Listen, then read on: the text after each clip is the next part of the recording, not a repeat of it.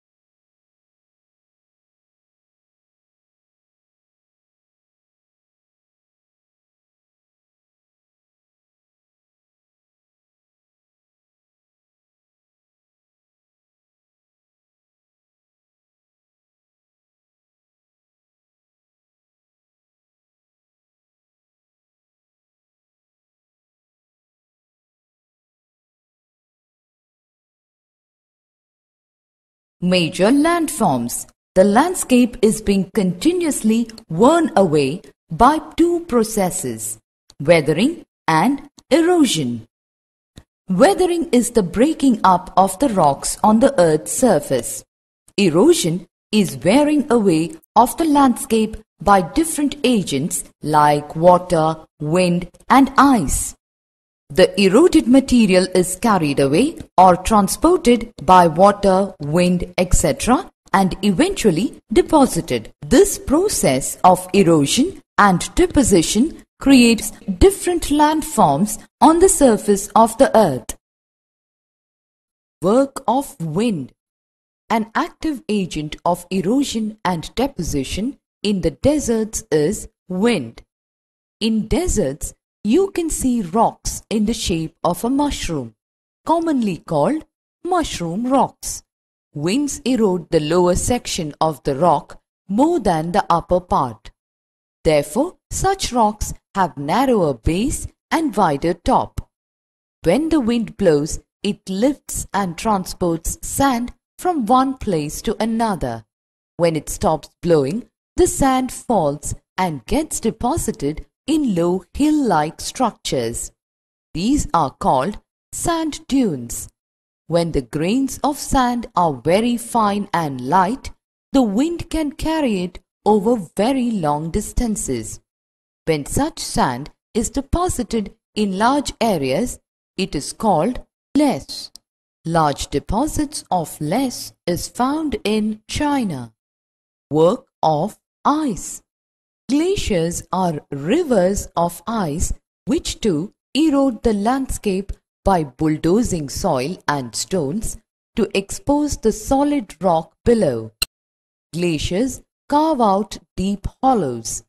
As the ice melts, they get filled up with water and become beautiful lakes in the mountains. The material carried by the glacier, such as rocks, big and small, sand and silt, gets deposited. These deposits form glacial moraines. Work of a river. The running water in the river erodes the landscape. When the river tumbles at steep angle over very hard rocks or down a steep valley side, it forms a waterfall. As the river enters the plain, it twists and turns, forming large bends known as meanders. Due to continuous erosion and deposition along the sides of the meander, the ends of the meander loop come closer and closer, and in due course of time, it cuts off from the river and forms a cut-off lake, also called an oxbow lake. At times, the river overflows its banks, which leads to the flooding of the neighboring areas. As it floods, it deposits layers of fine soil and other materials called sediments along its banks, which leads to the formation of flat, fertile floodplain. The raised banks are called levees. As the river approaches the sea, the speed of the running water decreases and it breaks up into a number of streams called distributaries. The river becomes so slow that it begins to deposit its load. Each distributary forms its own mouth. The collection of sediments from all the mouths forms a delta. Work of sea waves. The erosion and deposition of the sea waves give rise to coastal landforms. Sea waves continuously strike at the rocks, cracks develop, and over the time they become larger and wider. Thus, hollow-like caves are formed on the rocks. They are called sea caves. As these cavities become bigger and bigger, only the roofs of the caves remain, thus forming sea arches. Further erosion breaks the roof and only walls are left. These wall-like features are called stacks. The steep rocky coast rising almost vertically above sea water is called sea cliff. The sea waves deposit sediments along the shores, forming beaches. Earthquake. An earthquake is the result of a sudden release of energy in the Earth's crust that creates seismic waves. The lithosphere is broken down into a number of plates known as lithospheric plates. When the lithospheric plates move, the surface of the earth vibrates, and these vibrations can travel all around the earth. These vibrations are called earthquakes. Earthquakes are recorded with a seismometer, also known as seismograph. The magnitude of earthquake is measured on the Richter scale. An earthquake of 6 is considered as very strong, and 7 is classified as a major earthquake. The place in the crust where the movement starts is called the focus, and the place on the surface above the focus is called epicenter.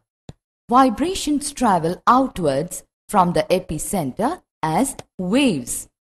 Greatest damage is usually closest to the epicenter, and the strength of the earthquake decreases away from the center. There are 3 types of earthquake waves: P waves or longitudinal waves, S waves or transverse waves, L waves or surface waves. Volcano. A volcano is a vent or an opening in the earth's crust through which hot molten rock, ash and gases erupt suddenly. Volcanoes can also form where there is stretching and thinning of the earth's crust. Summary. The variations in landform is the result of 2 forces working simultaneously inside and outside the earth. The internal forces are called endogenic forces. The external forces are called exogenic forces. The endogenic forces are further classified into sudden movements and slow or secular movements.